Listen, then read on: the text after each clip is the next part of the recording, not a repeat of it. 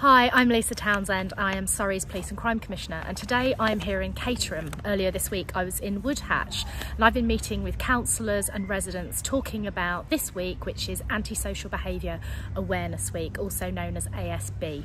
Now, I know that it's a particular concern for many of our residents right across the county. Earlier today, I was at Surrey County Council headquarters in Reigate, where I signed my commitment to the National Anti-Social Behaviour Principles together with colleagues from Surrey Police and the Council.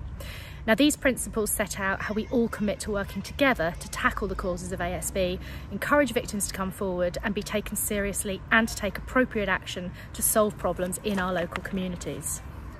Antisocial behaviour can take many forms, including intimidating and aggressive behaviour, antisocial use of vehicles, vandalising property or taking drugs in public. This type of criminality is often regarded by some as low level, but we know that in truth it can destroy someone's quality of life and escalate into something far more serious. Now, I know from speaking to residents across the county how highly they value the role our local policing teams play in tackling ASB issues in our communities. So I was really pleased to see Surrey Police maintain its outstanding rating in preventing antisocial behaviour following our recent inspection.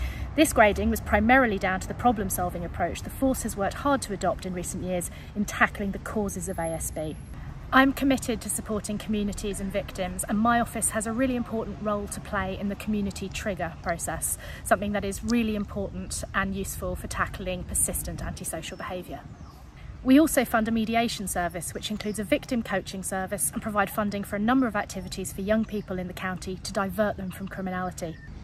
So this week I am supporting ASB Awareness Week, and I'm committed to making sure this remains one of my key priorities during my term as your Police and Crime Commissioner for Surrey.